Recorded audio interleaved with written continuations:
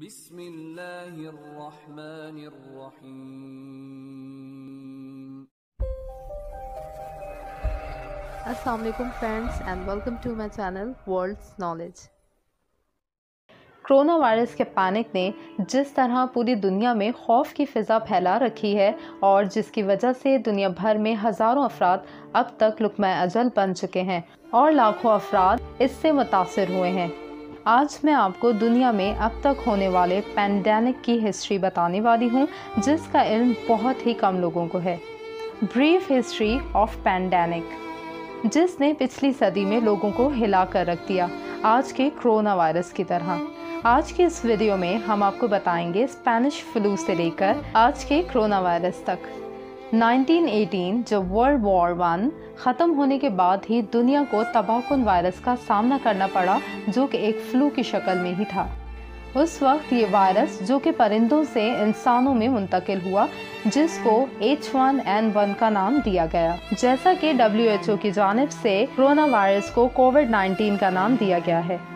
इस वायरस ने 500 मिलियन लोगों को मुतासर किया जो कि third of the world population था और तकरीबन 50 मिलियन के करीब लोग इससे हलाक हुए। इस वायरस ने न सिर्फ बुजुर्गों को मुतासर किया बल्कि इसमें वो सेहतमंद लोग भी शामिल थे जिनकी उम्र 20 से 40 साल के दरमियान थी। अब हम आपको बताएंगे दूसरे वायरस के बारे में जो कि 1957 में ईस्ट एशिया से शुरू हुआ और ये वायरस सबसे पहले सिंगापुर और फिर हांगकांग से शुरू हुआ। इस वायरस को H2N2 का नाम दिया गया। इसके बाद ये H2N2 वायरस फैलने लगा यूएस के साहली इलाकों में और एक अंदाजे के मुताबिक तकरीबन 1 मिलियन लोग दुनिया भर में इस वायरस से हलाक हुए और जिसमें 10% लोगों का ताल्लुक यूएस से था।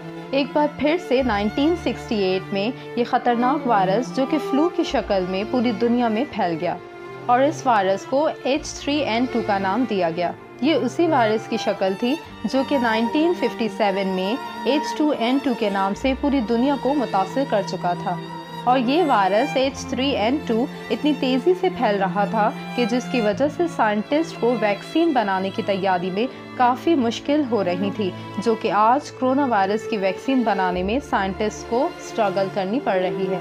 और इस वबा की वजह से पूरी दुनिया में 1 मिलियन लोग जान से गए। इस वायरस में इंतकाल कर जाने वाले ज़्यादातर लोगों की उम्र 60 से 65 साल के दरमियान थी। मतलब इस वायरस से ज़्यादातर कमज़ोर इम्यून सिस्टम वाले लोग मुतासर हो रहे थे। अब ये वायरस कमज़ोर होकर हमारे सीजनल फ्लू जैसा कि आम नज़ला और ज़ुकाम है इसमें कन्वर्ट हो गया है।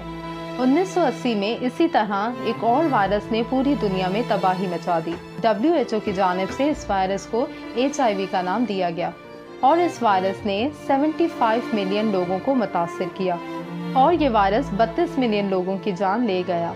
और यही HIV जो कि 1980 में एक ख़तरनाक वबा की सूरत में फैला और बेशुमार लोगों की जान ली। और आज HIV एक बीमारी तो ज़रूर है मगर काबिले इलाज है और आज 38 मिलियन लोग HIV पॉजिटिव होकर ज़िंदगी गुजार रहे हैं, जिसमें 1.7 मिलियन बच्चे भी शामिल हैं। और ये ख़तरनाक बीमारियां तब तक ख़तरनाक होती हैं जब तक इनकी वैक्सीन या ट्रीटमेंट ईजाद ना हो। वीडियो को आगे बढ़ाने से पहले अगर आप हमारे चैनल पर नए हैं तो हमारे चैनल को सब्सक्राइब कर दें। 2018 में एक अंदाजे के मुताबिक 7,70,000 लोग HIV के तर्ज की बीमारियों की वजह से हलाक हुए और आज कोविड-19 इस तरह एक ख़तरनाक वबा की सूरत में पूरी दुनिया में फैल रहा है और पूरी दुनिया में हज़ारों लोगों की अमवात और लाखों लोगों को मुतासिर करने का सबब बन रहा है, जिसकी अभी तक कोई वैक्सीन या मेडिसिन नहीं है, मगर 80,000 के करीब लोग इस मर्ज से रिकवर हो रहे हैं।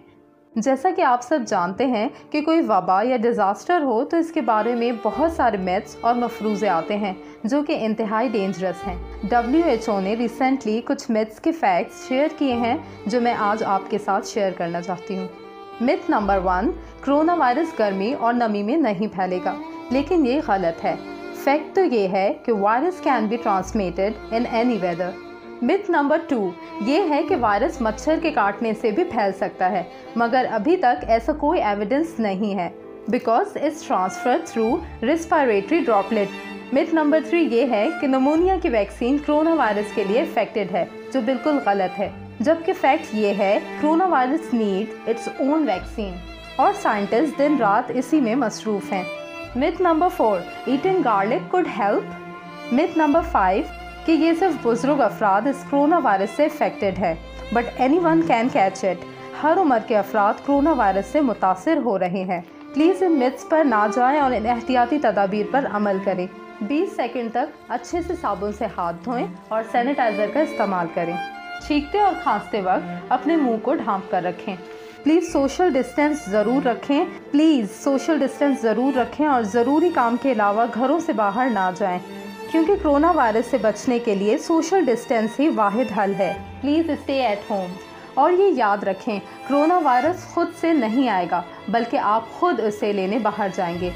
अगर हमारी वीडियो से आपके इल्म में इजाफा हुआ हो तो प्लीज़ हमारी वीडियो को अपने फ्रेंड्स के साथ शेयर करें और हमारे चैनल को सपोर्ट करें। Thank you for watching this video. अगर आपको हमारी ये वीडियो पसंद आई तो इसे लाइक करें, शेयर करें, हमारे चैनल को सब्सक्राइब करें और साथ में दिए हुए बेल आइकन को ज़रूर प्रेस करें ताकि हर वीडियो का नोटिफिकेशन आपको मिल जाए।